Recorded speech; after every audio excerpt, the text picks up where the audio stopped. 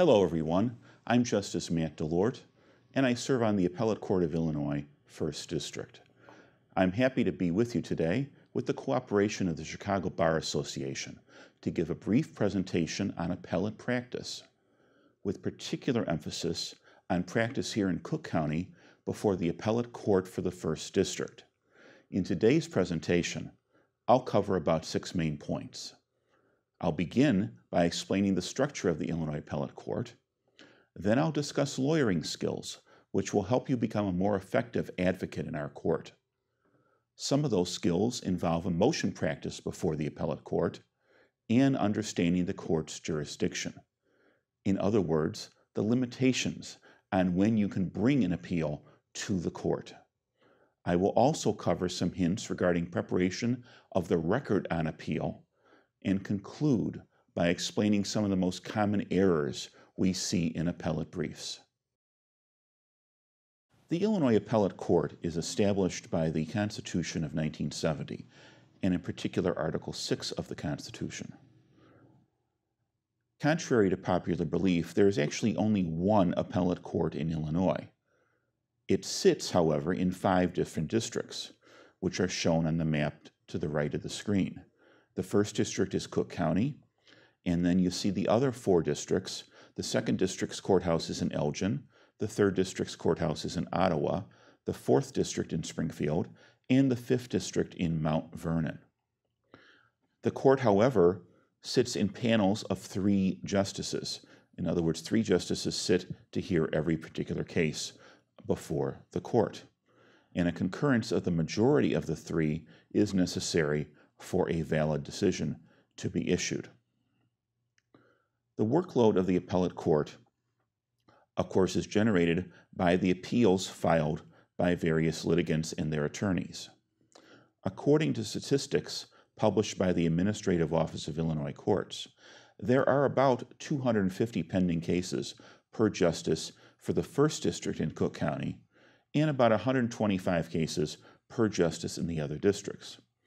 Those figures, however, are a bit misleading because at any given moment, I don't have 250 cases sitting on my desk. I may have 5, I may have 10, I may have another number in that range, as do my colleagues. However, there are many cases that are in the pipeline that are waiting to be heard, not necessarily waiting for a judge to get around to them, but they are in various stages of completion because the record has not been filed yet, the docketing statement is not due yet, or the case is in the middle of briefing, or the case is under advisement after an oral argument.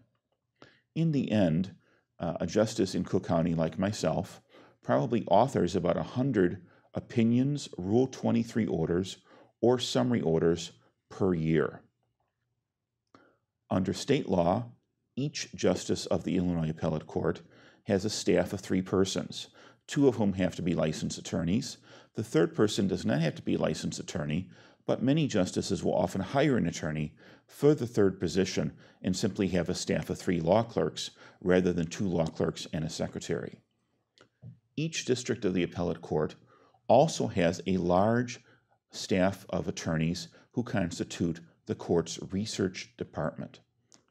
Depending on the district, cases are assigned to the research department for review, analysis, study of the record, and preparation of a memo which can be turned into an opinion. In the 1st District, the cases that are handled by the research attorneys in the 1st instance are generally simple one-issue criminal cases. However, once they go up to the assigned justice, after being worked up by the research department, they can be completely rewritten by the authoring justice according to his or her preferences before the case is sent for review by the entire panel. Another common misunderstanding is that the Illinois Appellate Court is bound to follow its own precedents. This is not necessarily correct. My court is bound by the doctrine of stare decisis only to follow decisions of the United States Supreme Court and the Illinois Supreme Court. We are not bound by decisions of other appellate courts of Illinois or even I should say other districts of the appellate court, or by the home district, regardless of how current that decision is, how recent it is, or even if it's written by the same author. Similarly, the Illinois Appellate Court is not bound by decisions of federal district courts or federal courts of appeal. We may find that those decisions are helpful with respect to their analysis. We may find them persuasive, but we are not bound by them. Nor, of course, are we bound by a lower court such as a circuit court in Illinois. The Illinois Appellate Court receives, as I mentioned, hundreds and hundreds of cases a year. When a case is ready, and that's a term of art we use in our court, which means that the case has been fully briefed. There is a white appellant's brief, a blue appellee's brief, and a yellow reply brief, or the time has passed for one or more of those briefs to be submitted. At that point, the clerk's office will make the case a ready case, and it will be randomly assigned to an authoring justice. There is an exception to that rule, and that is if the case comes in and the clerk notices through a review of the parties' names and the circuit court number that it's related to a previous appeal, then the case is automatically assigned to the same authoring justice who did the previous case. The author will generally decide whether or not the case should be set for oral argument. Of course, the full panel, upon review of a draft opinion, might decide to also set it for oral argument. There may be internal discussions regarding whether the case really needs to be set for oral argument, but from time to time, the various justices will place cases on an oral argument calendar. After the authoring justice has finished working on the case, the authoring justice will circulate a draft. It could be an opinion, a Rule 23 order, or a summary order to the two other justices who are also randomly assigned to be on the panel. In the first district, the other two justices on the panel will be justices who sit in the same division as the authoring justice. However, in the other downstate appellate court districts, the court basically sits as a whole for purpose of assignment of cases, and every justice might sit with any other justice depending on the randomization of the particular case. If a case is set for oral arguments, the panel will always meet after the oral argument to discuss the case and reach a consensus as to how the opinion or other dispositional order should be written. If a case is not set for oral argument, the panel still might meet in chambers to work out touchy or difficult issues, or work out language in a draft that is not satisfactory to one or more of the justices. The caseload of the appellate court, according again to statistics published by the administrative office, shows that the caseload is about 55% criminal and 45% civil. Again, statistics can be a bit misleading because on the average, the civil cases are much more complex than the average criminal case. That's not to say we don't get criminal cases with a number of issues that pose difficult questions for us. But by and large, the workload of the justices in the first district in chambers is disproportionately related to civil cases because many of the one issue or simpler criminal cases will be worked up in the research department first. If you are going to handle an appeal on behalf of a client before the Illinois Appellate Court, it's important to keep in mind a number of important lawyering skills. The first one is the notice of appeal. The notice of appeal is jurisdictional, and it must be filed in the circuit court within 30 days of the order being appealed. That, of course, is the final and appealable order being appealed. Once the case is concluded with a final and appealable order, preliminary orders might also be heard in the appellate court if you believe the court erred in, for instance, denying a discovery issue. It's important in the notice of appeal to precisely identify the specific orders being appealed. You normally do this by date. You would, for instance, say the orders of April 1, 2012, May 13, 2013, and then the final and appealable order of July 1, 2017. There's a second necessary document, which is the docketing statement. Unlike the notice of appeal, the docketing statement is filed with the appellate court rather than the circuit court. And it's important to keep in mind as well that there is no need to argue your case in the notice of appeal or the docketing statement. It simply is an aid for the clerk of the court to set up a case number. No one is going to be reading this with respect to any arguments you make about the merits of your appeal. Another thing that would be helpful, particularly if you have not handled a number of appeals, is to obtain the Handbook on Civil Appeals published by the Illinois Institute for Continuing Legal Education, or as lawyers and judges like to call it, ICLE, I-I-C-L-E. That book is a comprehensive encyclopedia of the rules regarding how to handle a civil appeal before the Illinois Appellate and Supreme Court.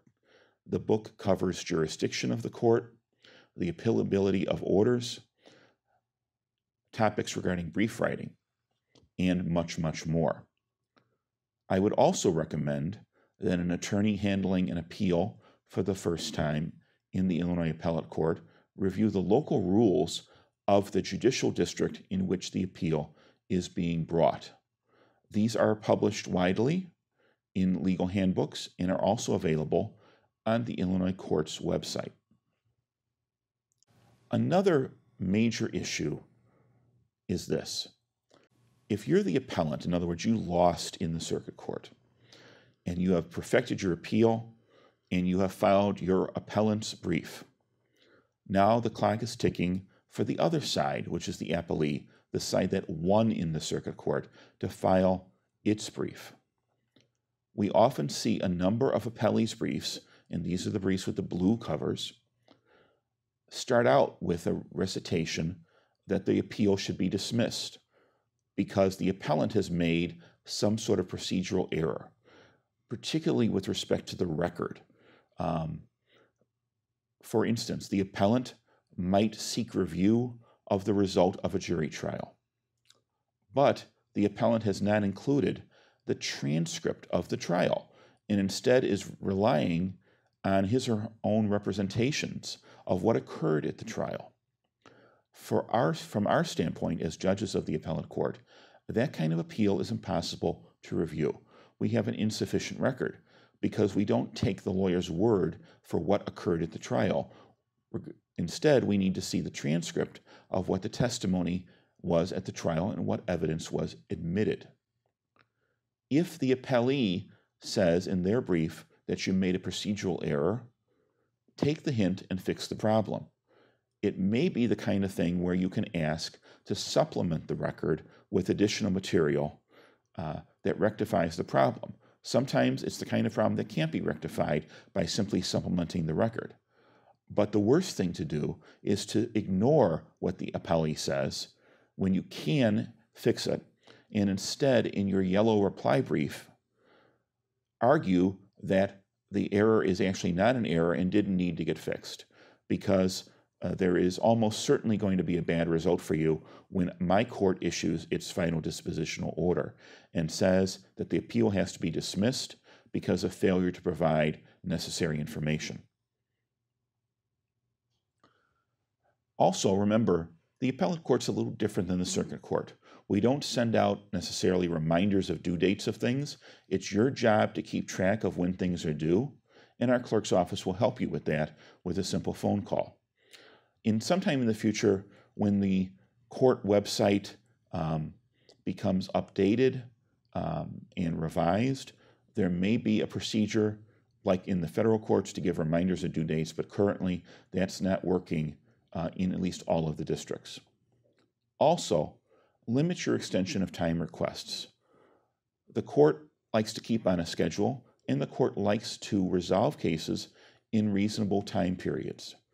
If you request 5, 6, 7 extensions of time, that's not going to be looked on favorably, and there actually is an unwritten rule that the court is unwilling to grant more than 3 extensions of time on most cases for filing of a brief by a party. If you won in the circuit court and you're the appellee, you should file an appearance in the appellate court right away so that the clerk's office knows who you are and has contact information. So if there are any motions that are filed or any notices to be sent out, the court clerk knows to whom those notices should be directed.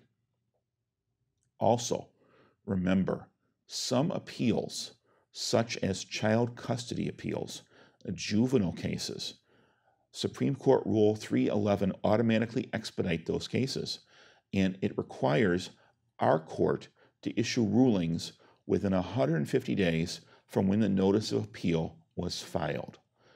If you think about it and work those days out in the court rules, that basically does not give any time for extensions to file the record or extensions to file the brief. And the court would like to have all the briefs in before it starts writing an opinion or dispositional order. So if, for instance, you're a divorce attorney and the underlying appeal deals with anything regarding child custody, be very careful before asking for extensions of time, because if you are going to be granted one, it will be a very, very short extension so that the court can keep on track and issue its ruling within 150 days from when the notice of appeal was filed. Each appellate court district, 1 through 5, has an appellate court clerk based out of the courthouse. As I say on the slide here, the appellate court clerk is your friend. The court clerk's offices are relatively small, unlike the circuit court clerk's offices, and it's very easy to call and have an actual person answer the phone, and you can inquire about the status of your case or about any impending deadlines. Just make sure you have the case number handy. Another thing that the court clerk's office can help you with is this. After the case has been concluded and you receive the court's opinion, whether you've lost or won, once in a while there are typographical or scrivener's errors in the opinion.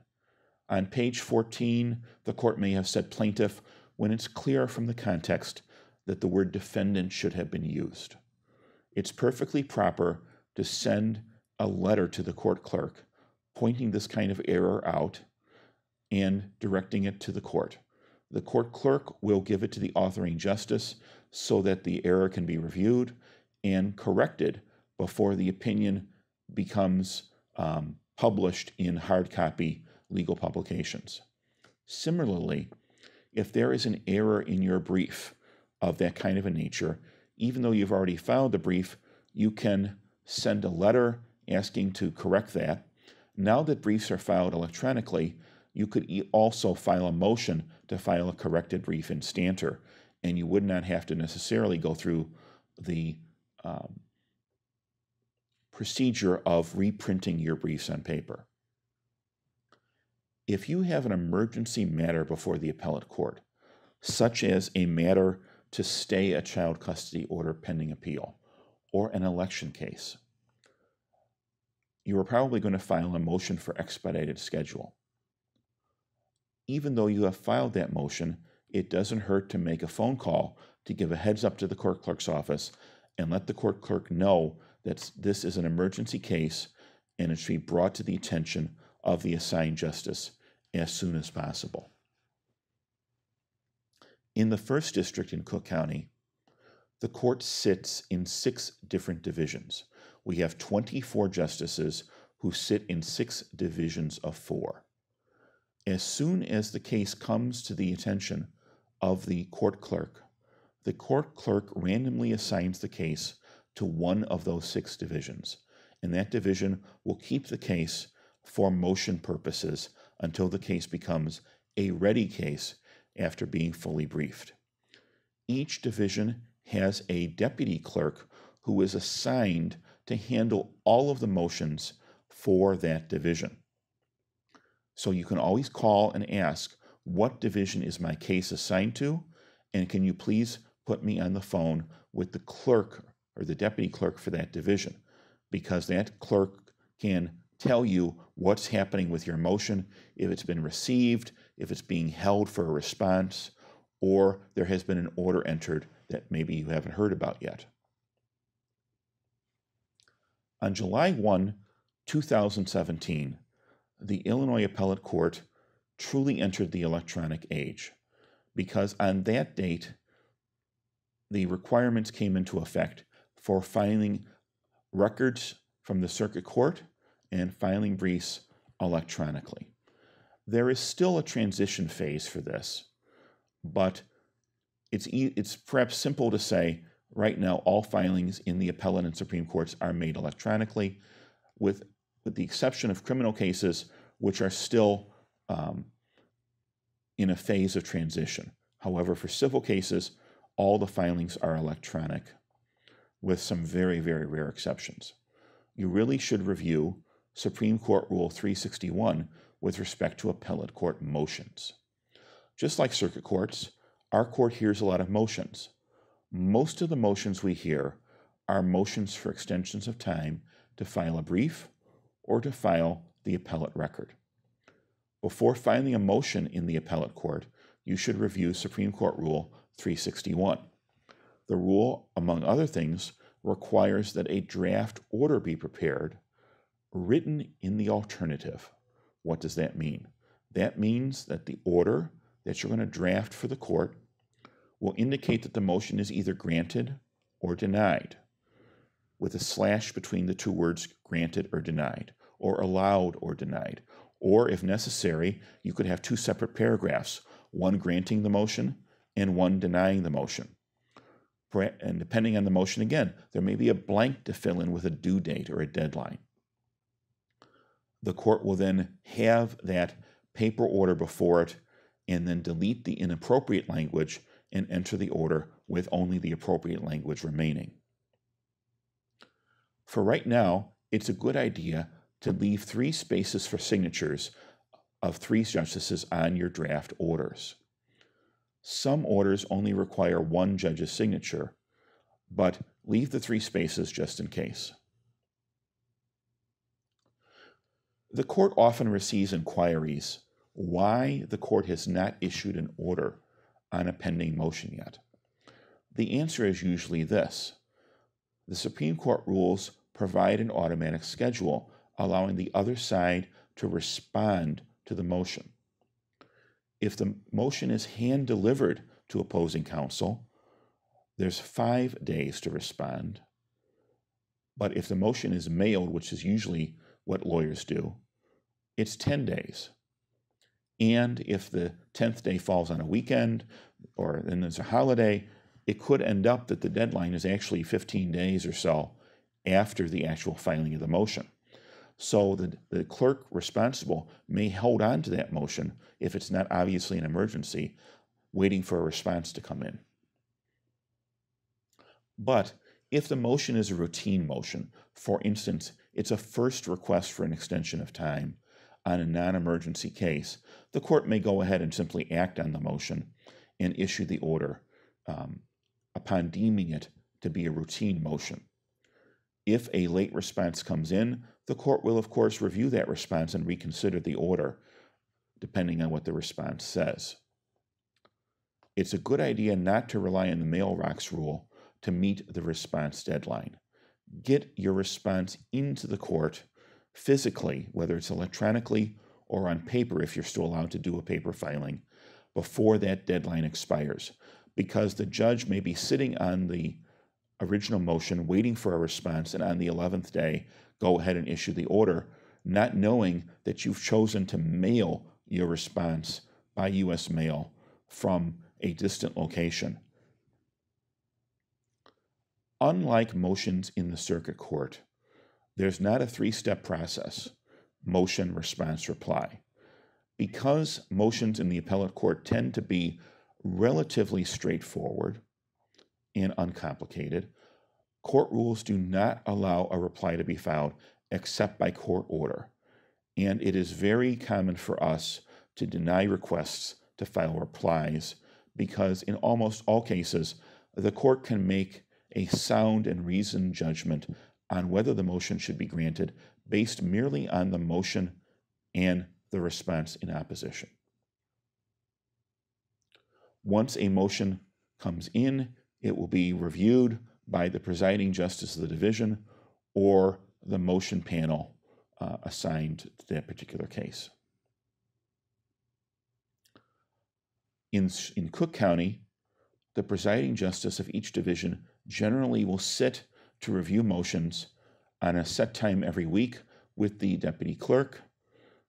There could be anywhere from 30 to 70 motions to review during that session. And at the conclusion of that session, the orders are sent out to the attorneys of record.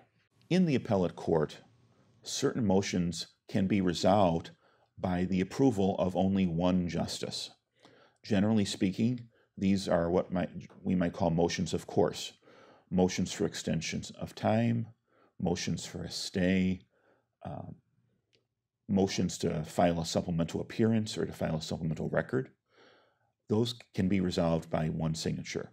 However, if the order would resolve the case, such as a motion to dismiss an appeal for lack of jurisdiction, then the motion must be referred to a full panel of 3 justices.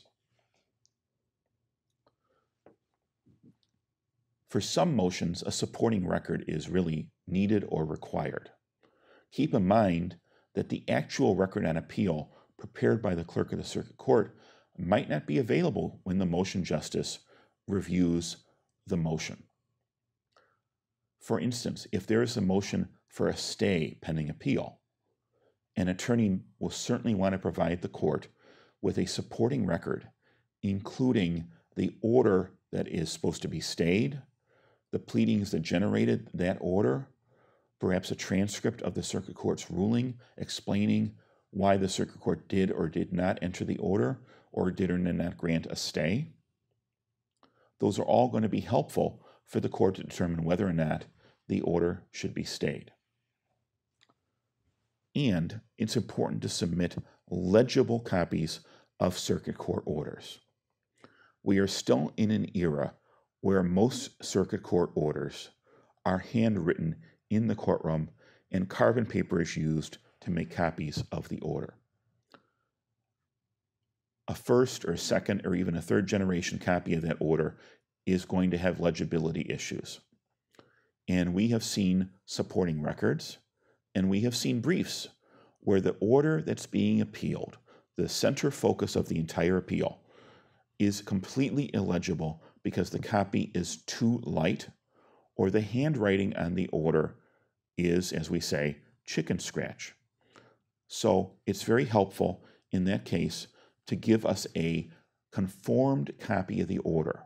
What I mean by that is this: take a legible copy of the order and type it out on a separate sheet of paper, indicate with S/ that it was signed by the judge with the date, and give us a second page right after the handwritten order saying that this is a conformed copy of the order entered on, for instance, July 1, 2016 by Judge Smith.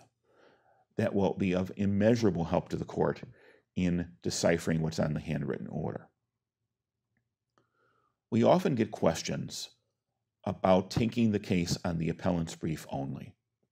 What that means is this: there is a set schedule in the court rules regarding the filing of briefs and the timing of the 3 briefs that are filed on every case.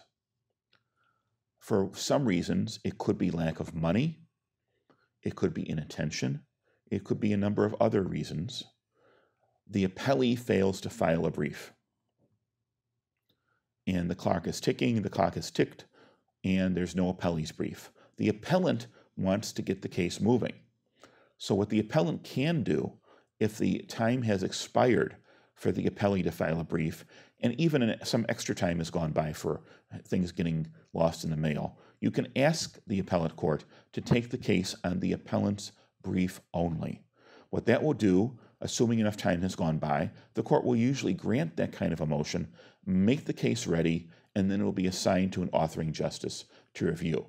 Keep in mind that if only an appellant files a brief in the appellate court, that does not mean the appellant automatically wins, because it's always the appellant's burden to convince the appellate court that the circuit court was incorrect, regardless of whether an appellee filed any brief.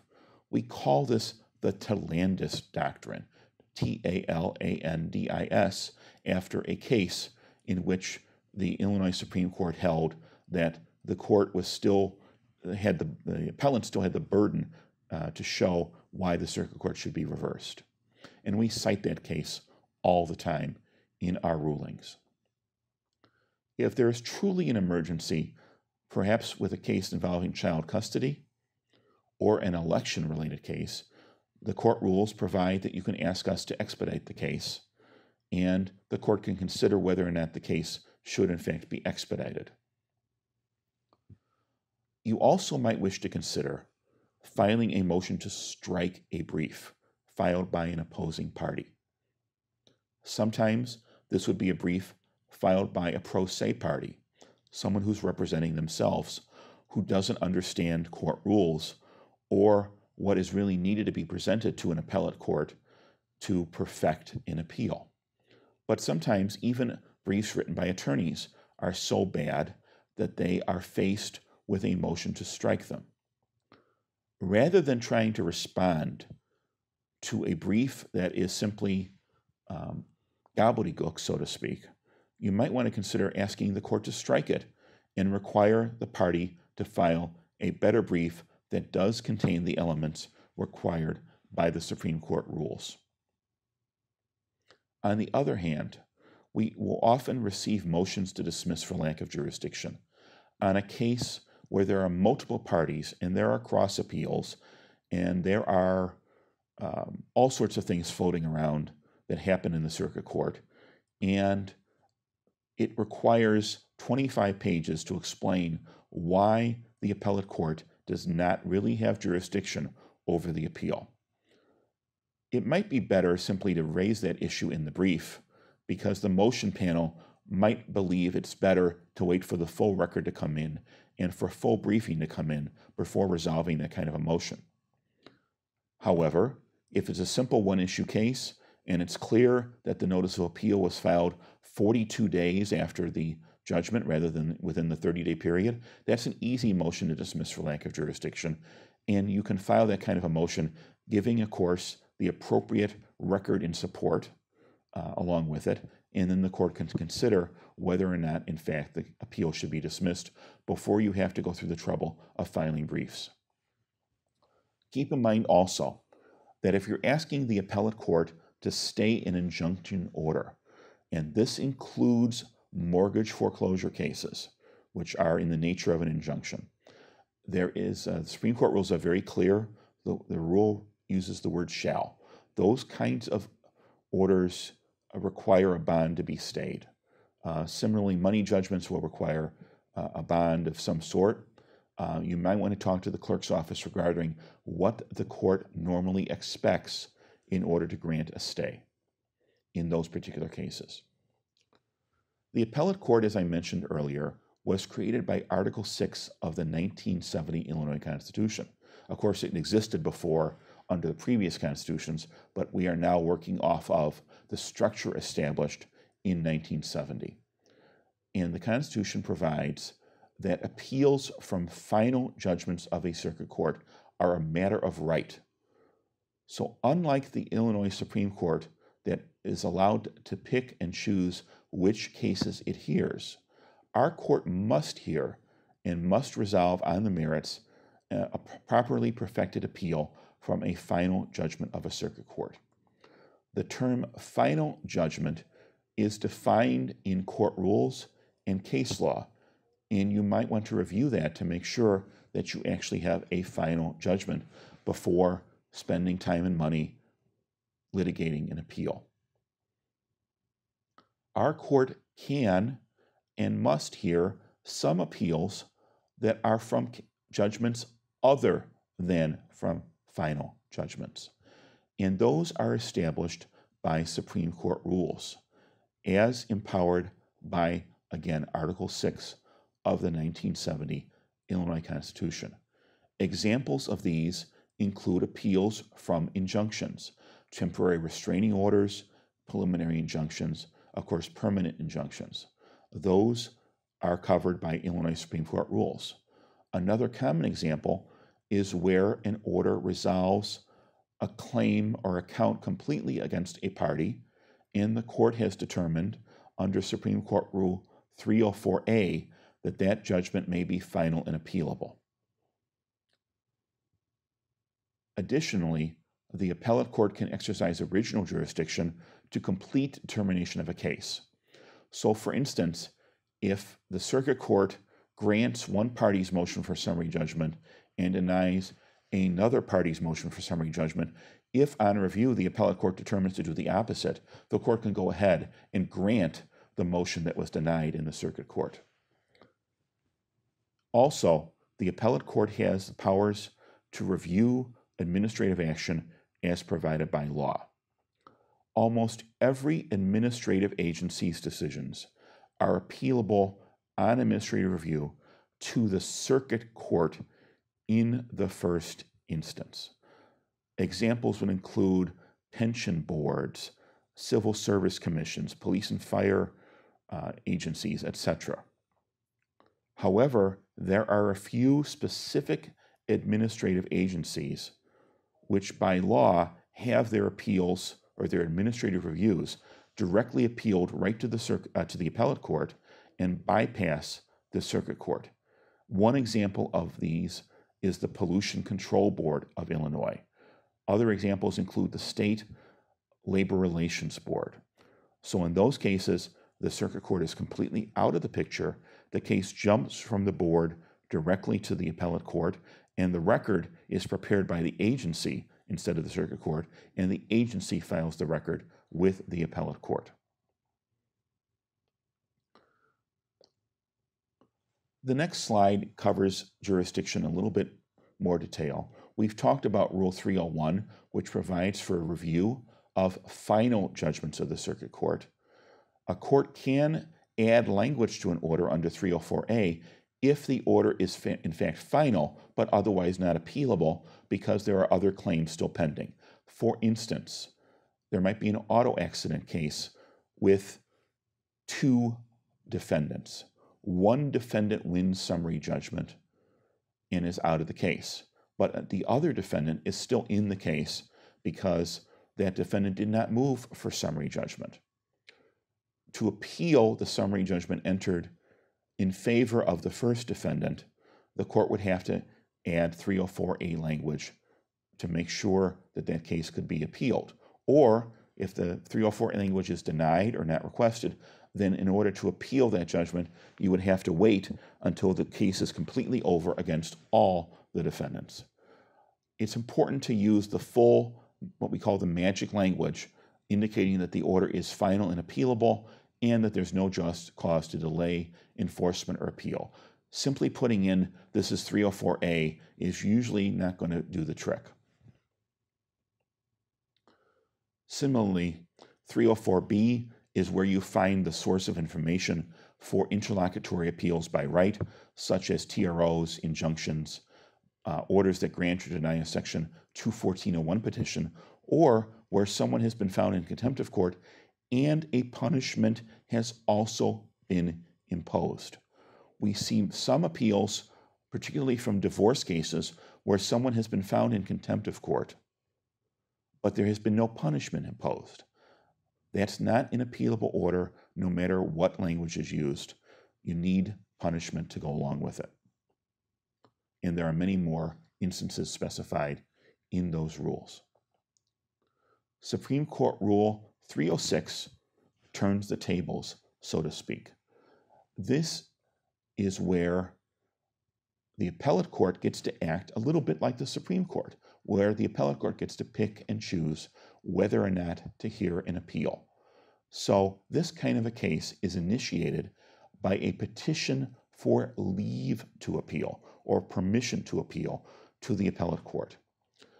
The cases that are specified in this rule include orders such as an order granting or denying dismissal under forum nonconvenience, or denying dismissal under long-arm jurisdiction, or an order disqualifying an attorney, certifying a class action, and many more.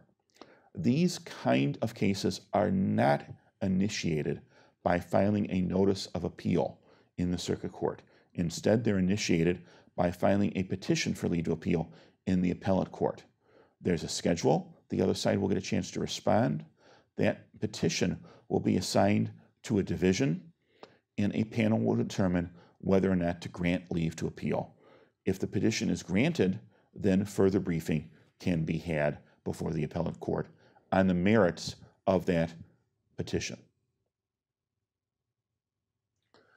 If you're going to practice in the appellate court, it's also important to understand the procedural progression rule. If you file a notice of appeal from a final and appealable order, that notice of appeal will include or encompass all the orders in the procedural progression leading to the order specified. Again, it's important not to rely on this rule, but to be specific in your notice of appeal to list every order you're going to appeal. But this rule does give you some cover. For instance, if you had a 2-week-long trial, a jury trial, and the order imposing the judgment based on the jury's verdict was entered on May 31st, but you really want to raise on appeal issues that occurred in the course of trial or in respect to motions in limine in April or May 6th or May 12th. Those were usually orders that are in the procedural progression leading up to the final jury verdict and the judgment on the jury verdict, so they are included. But that clock there on the right side of the slide, if you notice, is a backwards clock. That's how this works. The rule does not work backwards, and what I mean by that is this. If you have a final and appealable order and you file a notice of appeal, the clock stops ticking. Things may still be going on in circuit court post-judgment, but the jurisdiction of the appellate court stops on the date of the notice of appeal. We can't consider orders that were entered after the notice of appeal. And we see this surprisingly frequently, where an appeal has been perfected, there's a notice of appeal, there's a briefing schedule. In the middle of briefing in the appellate court, things are now happening, or still happening, back in the circuit court that somebody doesn't like. They throw it into their brief. That doesn't work because it's not covered by the notice of appeal. What you need to do is file a second notice of appeal, assuming that that order is, of course, final and appealable on its own merits, docket that notice of appeal, and then move to consolidate the second appeal with the first one. After the appellate court issues a dispositional order, which normally would be an opinion, a Rule 23 order, or a summary order, or it could be the denial of the rehearing after someone has lost in the appellate court. There's a 21-day clock. We lose jurisdiction. So once the appellate court issues that opinion, 21 days afterwards, we lose jurisdiction.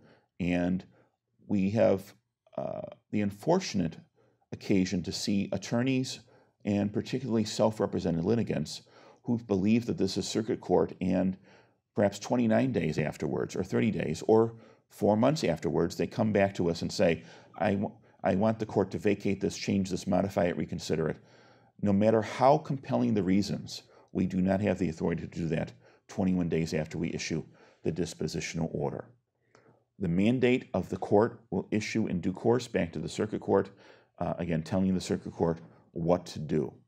And you cannot go back to the circuit court to implement the appellate court's order before that mandate issues.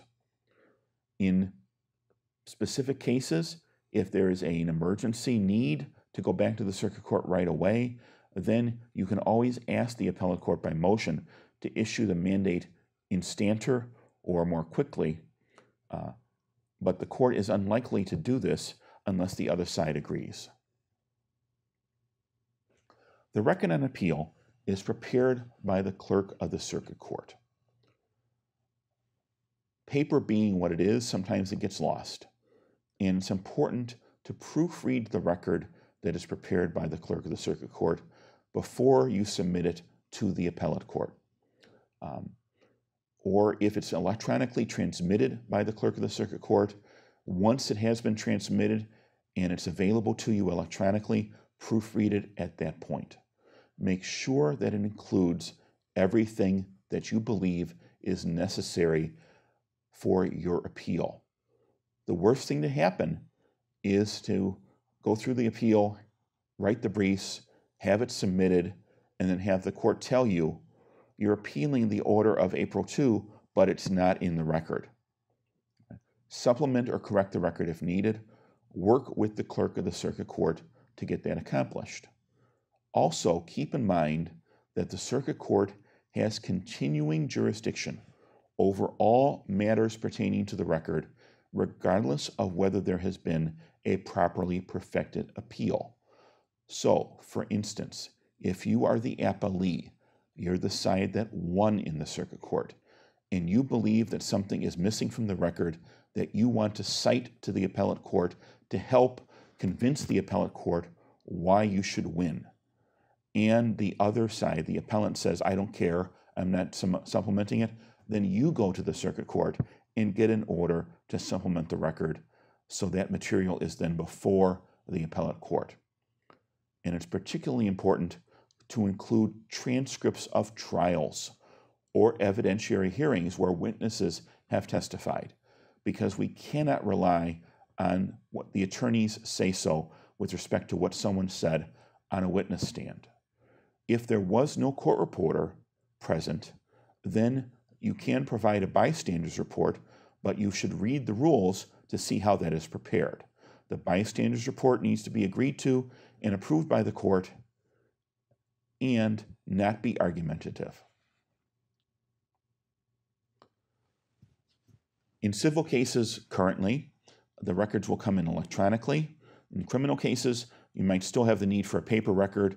Those will be bound and certified by the circuit court clerk. What you cannot do and what you could not do before the electronic age is you could not stick material at the back of your brief and say, here are some orders that were entered, they're not in the record, so we're going to give them to you. Or here are some orders that were entered after the record was prepared. That doesn't work. We cannot rely on material that is not certified by the circuit court clerk. If you have several appeals emanating from the same circuit court case, make sure you ask to file a single consolidated record so that everything is together. I'm now going to discuss some hints about brief writing in the appellate court. The contents of an appellate court brief are specified by the Illinois Supreme Court rules. If you have not prepared an appellate court brief before, or if the only brief you've prepared is something you did in moot court in law school, it's very important not to rely on your reading of the rules alone. Simply go to an internet search engine and do a search for the words Illinois Appellate Court Brief. You will instantly find a number of very good briefs that are prepared by prestigious and skilled attorneys that do contain the content required by the Illinois Supreme Court rules. Use those briefs as a model. If something is in those briefs, use it to make sure that your content is complete. But remember, there are page or word limits on the briefs, and it's called a brief for a reason. Some portions of the brief are meant to aid the court in determining what is before it. And we'll talk about that in a minute. Those portions are not the place to argue your case. The place to argue the case is instead in the argument portion of the brief. Also, be aware that there is a book called the Illinois Supreme Court Style Manual. It's available in electronic form on the Illinois Court's website. And it is a book that my law clerks and I use all the time because it dictates not the elements of our opinions or elements of briefs that you will write, but things such as italicization, punctuation, capitalization, what words are in Latin are italicized, what words are not. Things like that are used in a style manual.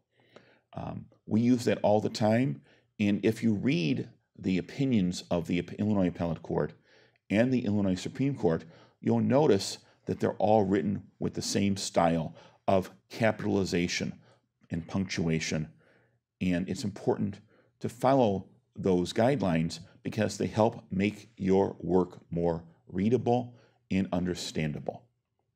Similarly, if you are going to cite a case as authority for a proposition, do not merely cite the first page of the case in the bound volume, but use pinpoint cites to the actual proposition that you're citing. Similarly, if you are citing to the record and you need to cite to page 2012 of the record, in older cases particularly, the record may be broken up into a number of volumes.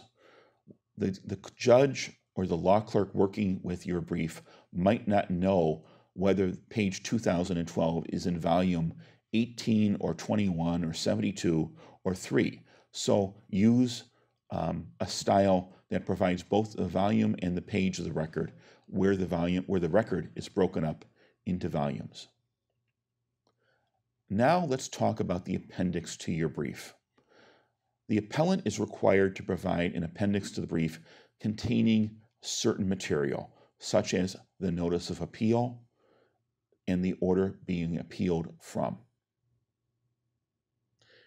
If the material you are citing is in the appendix, make sure you cite to the appendix because the appendix is right in front of the judge, whereas the record might not be readily available at that moment. So, for instance, you might want to say something like, on May 1, 2015, the Circuit Court entered summary judgment in favor of Acme Company and against John Doe.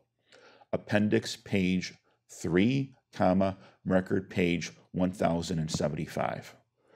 That way, regardless of which resource the judge has before himself or herself, the judge can go to the appropriate page and refer to the document you're citing. This slide again recites those items. Certain items are required. It may be helpful to include some other things in your appendix. One example is this. If the case was dismissed on a 2-6-15 motion, as we all know, that motion looks at the four corners of the complaint. It may be helpful to include the complaint in the appendix if it's not too voluminous. That's what I mean by when I say a key pleading. If there is a key testimony of one witness that's not too voluminous, you might want to include that. Particularly helpful is a photograph or a diagram or a map in a case involving who owns a piece of property. When there's a dispute about a boundary of land, a diagram may be very helpful to have right in the appendix so the judge can refer to it immediately. Similarly, if there's a key law, statute, a constitutional provision, those would be included at the front of your brief in the manner provided by the Supreme Court rules. But what isn't helpful is this. Please don't give the appellate court 5 extra volumes of appendices, including virtually every pleading ever filed in the case. Those just have to get lugged around, and they're not helpful because they really are duplicative of what's in the record already. One other example is this. Imagine a case involving a dispute over a shopping center lease. And the shopping center lease is 120 pages long because it includes all sorts of provisions and diagrams and formulas about who pays the taxes. And the case is all about that lease. And it's attached to the complaint, and it's attached to every motion ever filed in the case because everybody's arguing about the shopping center lease. It's helpful to give the court perhaps one copy of the lease in the appendix, but if other pleadings also have the same attachment, you could simply put a dummy page in and say, at this point, the motion for summary judgment also provided a copy of the shopping center lease. And again, it's less to lug around, and it's easier to use. We're now going to talk about some tips for writing your appellate court brief. Look at this example. Which is better? Do we want to say, it was ordered by the circuit court that the husband's Apple stock be transferred to the wife? Or, the circuit court ordered the husband to transfer his Apple stock to his wife. There's about 5 less words in the second version, and if you remember from grammar class in grade school or high school, the difference is the first sentence is written in the passive voice, and the second is written in the active voice. Right? Who is the actor in both sentences? The actor is the circuit court. The circuit court is ordering something. Make the circuit court the subject of the sentence and indicate what the circuit court is doing. It's much more readable. Here's a few more points. First one, don't use Esquire when referring to your own name or the names of your law associates or partners. It's an archaic and pretentious habit, and lawyers should have stopped doing it about 50 years ago. Unfortunately, some lawyers still do it. You're not going to lose your appeal because you do it, but it just is something that you should get into the habit of omitting. Similarly, when you write court orders, avoid legalese, avoid the medieval terms such as it is hereby ordered and adjudged and decreed by the court. I can challenge you that you can go through all of American jurisprudence going back to the 1700s and never find a single instance where something didn't happen because a court only ordered it to happen, but did not also adjudge it to happen or decree it to happen. Simply say, the court ordered, or the court orders. Here's some more examples of what we call legalese.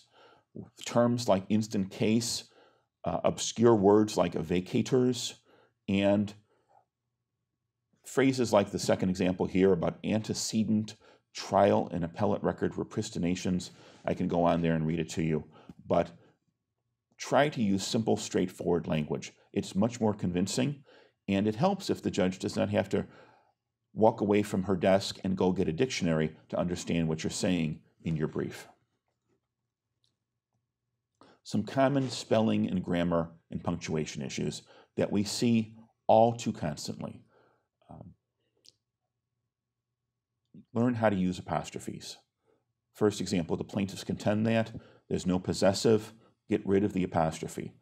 Next sentence, there is a possessive. The car belonged to the defendants, so you want to use the apostrophe in the correct place. Between the T and the S if it's one defendant, or after the S if there's more than one defendant who own the car jointly. Another one that's astonishingly frequent is the two uses of the word principal. If a school has a principal with an AL, a doctrine is a principal with an LE. All 4 examples on the slide are wrong. So be careful of your grammar and punctuation. It's a dead giveaway that the lawyer was sloppy, and if you're sloppy in things such as spelling and apostrophes, we figure you're probably going to be sloppy in your legal analysis as well. Use the Supreme Court Style Manual, and you'll notice that terms like plaintiff, defendant, trial judge, opinion, those are not proper nouns, so they should all be lowercase. Again, the examples on this slide in red are all wrong. Except for proper nouns, lowercase is usually correct.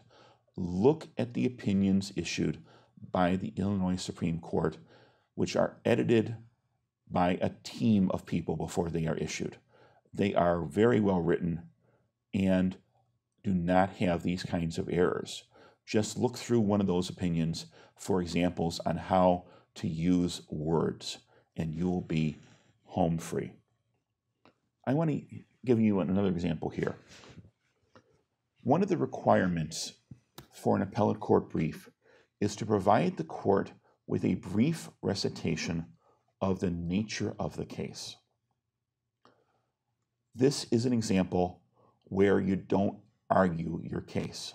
The purpose of that paragraph, and it should be one brief paragraph, is simply to tell the court what it's walking into. Is it a divorce case? Is it an adoption case? What is it?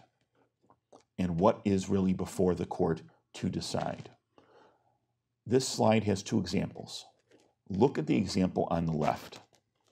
It's full of verbiage that's unique to the legal world. It's got a Roman numeral in it. It has a statute cited in it. It really isn't helpful. A judge will read this and say, okay, what is this? Is it a tax case? Is it a personal injury case? I don't know what's going on. The example on the right is terrific. First sentence, 6 words. This is an insurance coverage case. Bingo. The judge knows what's going on. Second sentence, no legalese. The plaintiff, Allstate Insurance, appeals from the dismissal of its complaint, seeking a declaratory judgment that it did not owe its insured coverage under a liability policy. The entire case is in those 20 or so words, and the judge, who undoubtedly has seen a lot of insurance coverage cases in his or her career, knows exactly what to read for, what to look for, and what cases are going to be cited, and what the standard review is going to be. Use the second example rather than the one on the left. The next example is typography. There are books out, and there's really an excellent book about typography for lawyers. Appellate court judges have to read a lot, and they have to read a lot of technical, detailed prose, some of which is very badly written, unfortunately. And putting it in a format that's easy to read makes it more understandable. Look at these two examples.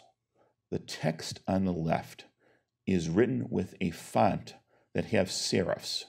Serifs are those little points at the end of letters.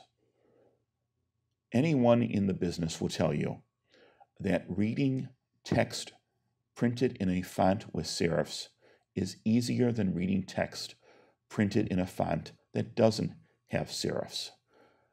Fonts with serifs are intended for dense text, such as newspapers, books, and legal briefs. They're easier to read on the eye.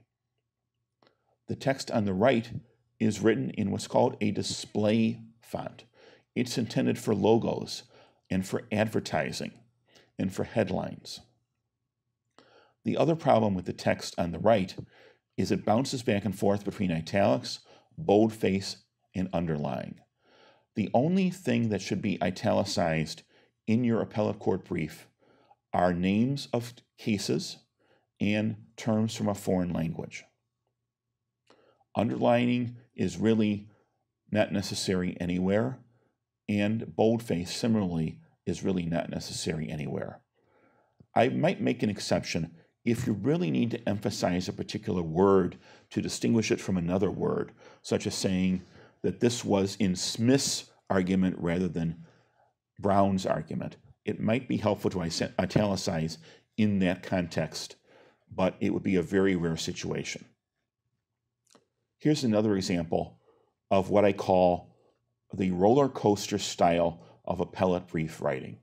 Look at the example on the right.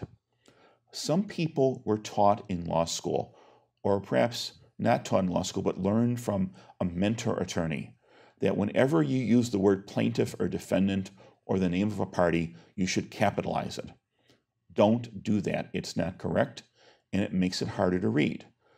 Printing material that is in all capital letters is intended for headlines.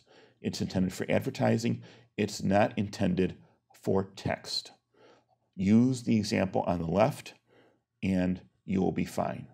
Use the example on the right, and you will give a judge a headache. So you know which one to use. To help win your case, your arguments need to be effective. Part of making an effective argument is, first of all, don't use string cites. We see many briefs where there is a proposition of law cited that no one could possibly argue about. For instance, the point of law could be that when you're reviewing a decision on summary judgment, the appellate court reviews the case de novo. Every justice on the appellate court knows about that doctrine. You do need to put it in your brief, so we have it, but you don't need to cite 20 cases for that proposition. One is enough. Similarly, it's very helpful, rely on Illinois Supreme Court precedents if at all possible.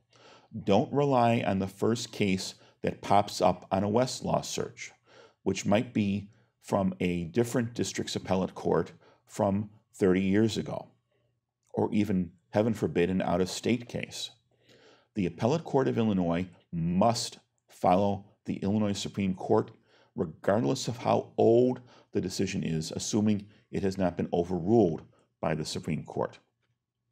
So whenever citing a proposition of a law, dig down and find a Supreme Court case, because then the appellate court will know that that proposition of law is binding. Additionally, there's no need to cite to the privately published reporters, such as Northeast Second or Illinois Decisions. The chambers of the justices have only the official reports, which would be volumes such as Illinois Second or Illinois Appellate Third, or for the newer cases, the internet-based official reporters, which is the capital I, capital L reporters. Use those because that's what the judge will be looking at. Again, avoid technical jargon and acronyms. It's crucial to be honest with your statement of facts. Every justice that I know on the appellate court, while relying strongly on the briefs, when writing the opinion, rely on the record for quotes and testimony and events. There are many examples where there was a trial and the appellant will give us a statement of facts, and I'll read the appellant's statement of facts and I'll think, wow, how could that appellant possibly have lost that case? They had all the evidence on their side. It was convincing, it was thorough, it was complete. What went wrong with the circuit court judge? Was the circuit court judge perhaps having a bad day? And then I look at the blue brief, and they have a counter statement of facts, which, lo and behold, includes the testimony of 3 witnesses who completely undermined the appellant's case at the trial, but they were never mentioned in the white brief. That is really a problem, and if you pull that stunt as an appellant, you are going to be criticized strongly by the appellate court. It is your job as the appellant to give a fair overview of the entire case in the circuit court, including things that affected your client negatively. It is not necessary to give us every last thing that happened in the circuit court if things are not necessary to resolve the appeal. For instance, if there were several extensions of time granted, we don't need to know about that unless you're asking us that the court abused its discretion in granting those extensions. We care about the merits of the appeal and the issues actually framed in the appeal. You don't have to shout at the court by using capitalization or boldface, and provide citations to authority for every point you're arguing. We dismiss a surprising number of appeals because something is merely argued with no authority cited for it. For instance, an appellant will say, the court was wrong by failing to give credit to the testimony of the witness who said this, or failing, the circuit court erred by giving credence to a certain witness, but then there's no authority cited to it. There are standards of review for those kinds of arguments. Make sure you dig them out and use them. Another thing is to think outside the box when you write your brief. We live in an electronic age, and there are a number of resources available in word processing programs that allow you to use things in your briefs other than straight text. It could be a photograph, it could be a graphic, or a map. The example on the slide was a case involving insurance coverage over the whether or not a particular way artistic markers were displayed in art stores was covered under the insurance policy. Trying to describe the specific features of the shape of the markers and the slant of how they fit into the slots was very difficult to do in text, but as we say, a picture tells 1,000 words. So the picture was in the brief, and we put it actually in our dispositional order. Another inventive use of graphics would be a case where there are 5 layers of insurance, and they're all fighting with each other as to who actually has to cover the underlying claim. It might be helpful to set those 5 insurance policies out in little boxes with arrows pointing, with the different coverage limits indicated, with some explanatory text. The next 2 practice tips are really intended for circuit court, but I'll include them in the presentation today nonetheless. One thing we see misused all the time are attorneys who don't know the difference between affirmative defenses and counterclaims. An affirmative defense is something that stops the plaintiff from winning its otherwise good case. An affirmative defense does not give a defendant any money or relief such as an injunction. You cannot plead an affirmative defense that says, etc., wherefore the defendant wants $1 million. That's not an affirmative defense. An affirmative defense prayer for relief would simply be, wherefore the defendant should prevail against the plaintiff's claim. A counterclaim is what a defendant files to get affirmative relief such as monetary damages or an injunction.